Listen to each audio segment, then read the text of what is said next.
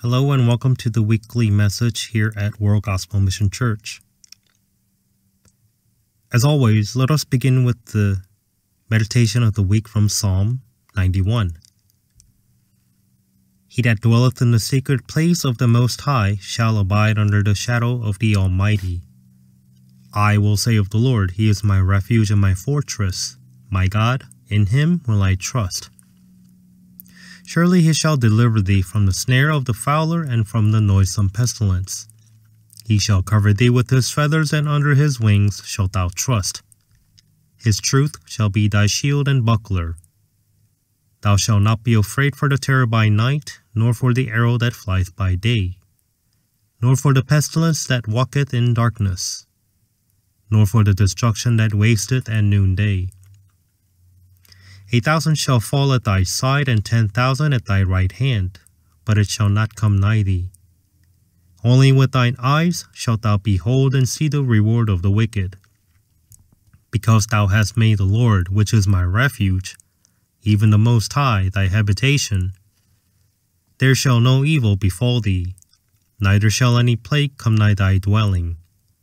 For He shall give His angels charge over thee, to keep thee in all thy ways. They shall bear thee up in their hands, lest thou dash thy foot against a stone. Thou shalt tread upon the lion and adder, the young lion and the dragon shalt thou trample under feet. Because he hath set his love upon me, therefore will I deliver him. I will set him on high, because he hath known my name. He shall call upon me, and I will answer him. I will be with him in trouble. I will deliver him and honor him. With long life will I satisfy him and show him my salvation. Today's main text comes from Song of Solomon chapter 4, verse 6 through 15. Until the day break and the shadows flee away, I will get me to the mountain of myrrh and to the hill of frankincense. Thou art all fair, my love. There is no spot in thee. Come with me from Lebanon, my spouse, with me from Lebanon. Look from the top of Amana, from the top of Shinir and Hermon, from the lions' dens, from the mountains of the leopards. Thou hast ravished my heart, my sister, my spouse. Thou hast ravished my heart with one of thine eyes, with one chain of thy neck. How fair is thy love, my sister, my spouse! How much better is thy love than wine, and the smell of thine ointments than all spices. Thy lips, O my spouse, drop as the honeycomb. Honey and milk are under thy tongue, and the smell of thy garments is like the smell of Lebanon.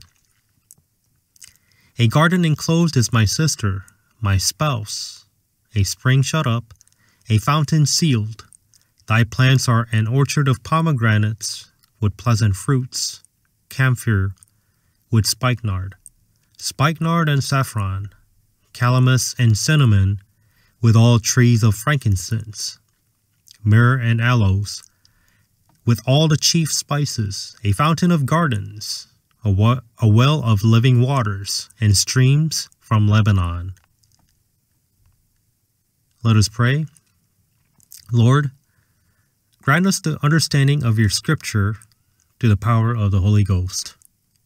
In Christ Jesus' name we pray. Amen. When God created the heavens and the earth, and then created man, the heavens and the earth at the time where God dwelt were one. Having been cast out from heaven, the devil Satan separated man from God by bringing sin to the earth. Since then, heaven and earth no longer were one, and the earth fell into the hands of Satan. So God planned what He would do for 6,000 years in order to reunite heaven and earth. During these 6,000 years, everyone born on earth could not become one with God, but rather were born as one with the devil Satan. Jesus, who appeared on this earth, knew this and made a very important statement. He gave very brief remarks about the process of reunifying heaven and earth through him. Also, he referred the devil Satan as a thief. John 10 verse 10, he said this, "The thief cometh not, but for to steal, and to kill, and to destroy. I am come that they might have life, and that they might have it more abundantly." God called Abraham in order to send Jesus Christ into the world and said that in him all nations would be blessed.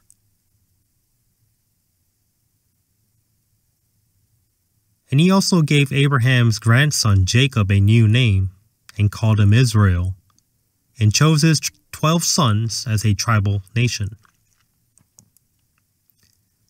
According to the Abrahamic covenant, all the land from the river of Egypt to the great river Euphrates was given as an inheritance.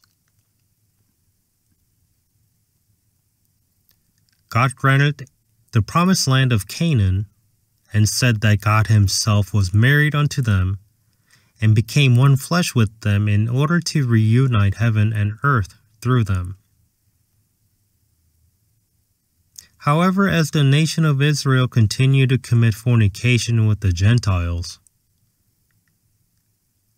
God made a decision, and he said this, Jeremiah 3 verse 8, "And I saw, when for all the causes whereby backsliding Israel committed adultery, I had put her away, and given her a bill of divorce. Yet her treacherous sister Judah feared not, but went and played the harlot also." The people of Israel were not only forsaken by God for committing adultery with the Gentile nations, but they were also forsaken by those nations who they were committing adultery with. They had become a nomadic nation wandering around the world. Jesus came to the world as a descendant of Abraham, and God planned to reconcile the world by accepting his only begotten Son as a sacrifice. However, the Jews of Israel were committing adultery with the Romans, who were ruling them at the time, and killed their Messiah, Jesus Christ. God wanted to take away the sin of the world through the death and blood shed by Jesus, but the Jews rejected him to the end. However, to those who received the Son, he gave the power to become the sons of God.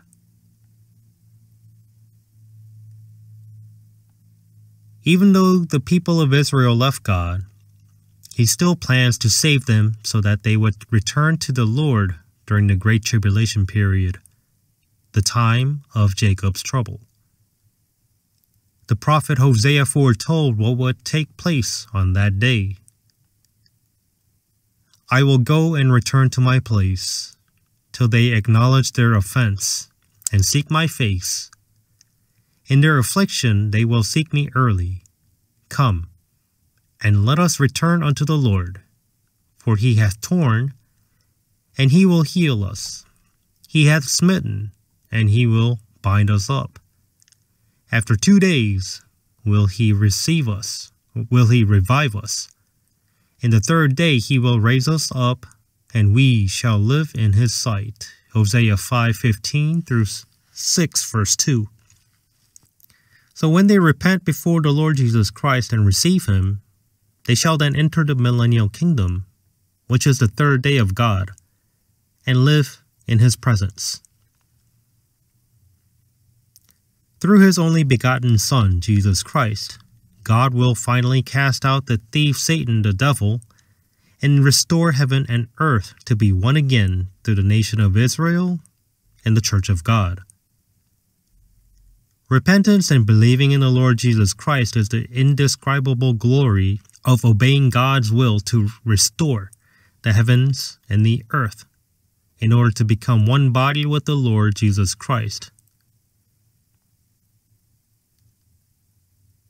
Solomon's bride, the Shulamite, is the type of Christian who forsakes the devil Satan to receive the Lord Jesus Christ, who gives life and provides abundantly to the sheep.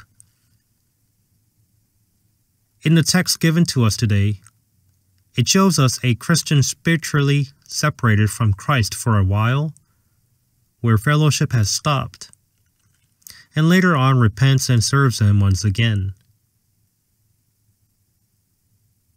When Solomon called the Shulamite to leave with them, she hesitated, and she said this in Song of Solomon chapter 2, "Until the day break and the shadows flee away, turn, my beloved." But this time in chapter 4, verse 6, we see her confessing that she wants to go with them now. "Until the day break and the shadows flee away, I will get me to the mountain of myrrh, and to the hill of frankincense." This is a confession where a Christian will take up the cross as bitter as myrrh and follow Christ while praying without ceasing, after fellowship with the Lord is restored. The confession of going up to the mountains is a decision to live one step higher spiritually from now on. At this time, Solomon praises the Shulamite. It is also the voice of the Lord towards the Christians who want to be more mature spiritually. "Thou art all fair, my love, there is no spot in thee." Song of Solomon 4, verse 7. Solomon tells her to come out of Lebanon and look from the summit of Amana, from the summits of Shinar and Hermon, and from the lions' dens, from the mountains of the leopards. When we reach a spiritually high point, as the Apostle Paul testified, there lies principalities, powers, rulers of the darkness of this world, and evil spirits.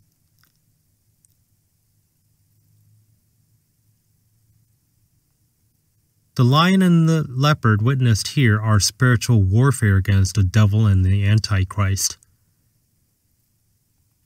Apostles Peter and John said these things: "Be sober, be vigilant, because your adversary the devil, as a roaring lion, walketh about, seeking whom he may devour." 1 Peter 5, verse 8. "And the beast which I saw was like unto a leopard, and his feet were as the feet of a bear, and his mouth as the mouth of a lion. And the dragon gave him his power, and his seat, and great authority." Revelation 13, verse 2.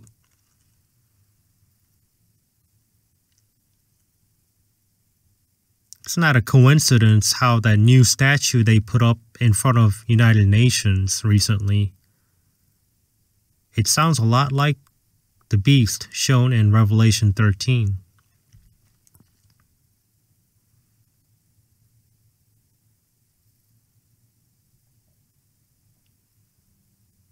Solomon says that the Shulamite stole his heart only with one of her eyes and one chain around her neck. Moreover, he says that the Shulamite whom he loves is much better than the wine, and that her fragrance is better than any perfumed oil. Now she may be poor, broken, and seem worthless to the world, but in the eyes of the Lord, his bride, the church of God, who has been redeemed through his blood and has been sanctified, is the most beautiful thing in the whole wide world.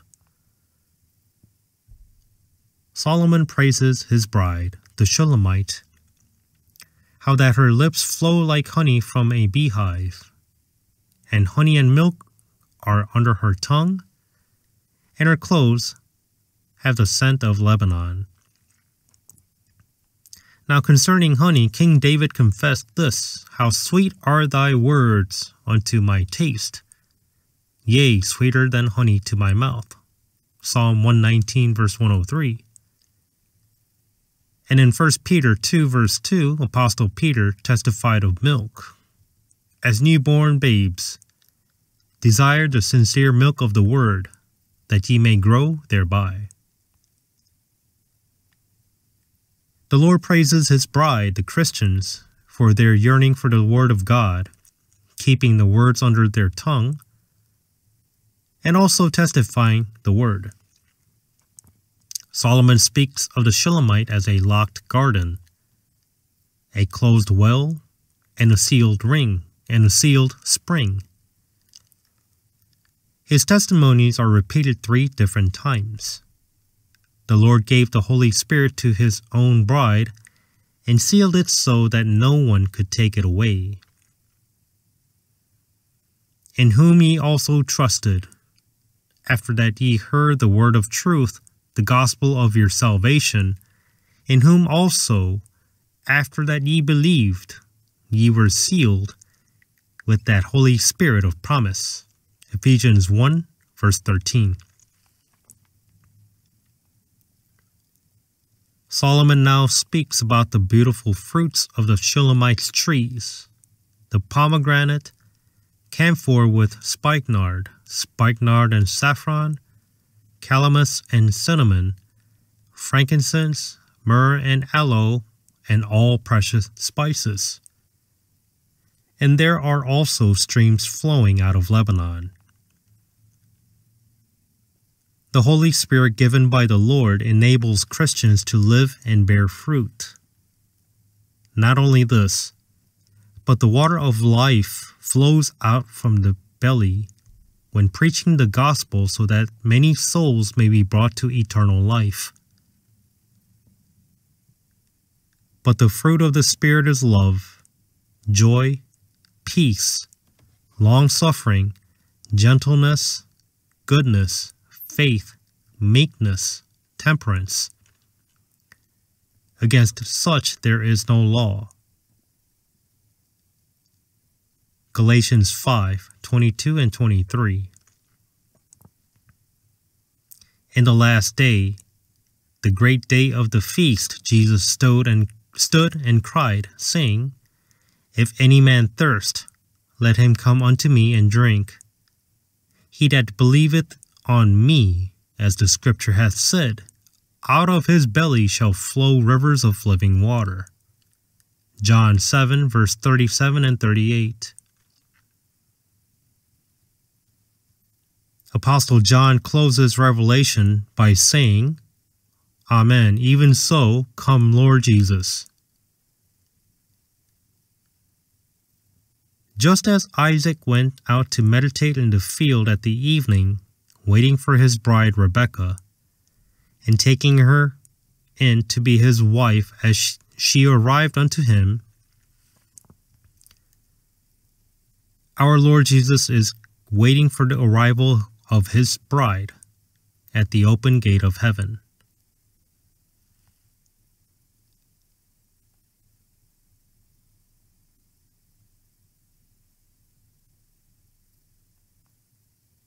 Jesus will return soon. He will come for his church first, the chaste bride of Christ, before he allows the great tribulation to start on earth. He will then return on his second coming with the church to destroy the unbelieving world. He will then set up and rule his millennial kingdom here on earth. He invites everyone to escape the coming wrath and be with God the Father. Admit you're a sinner for not believing in the blood shed by Jesus. Repent and believe in this gospel, how that Christ died for our sins according to the scriptures, and that he was buried and rose again the third day according to the scriptures. You must repent and believe the gospel with all your heart. Pray for wisdom and understanding of the Holy Bible as you study, and let Jesus lead you in truth and spirit. Jesus is waiting for you even today. The day of salvation is now and today. God bless and have a wonderful day.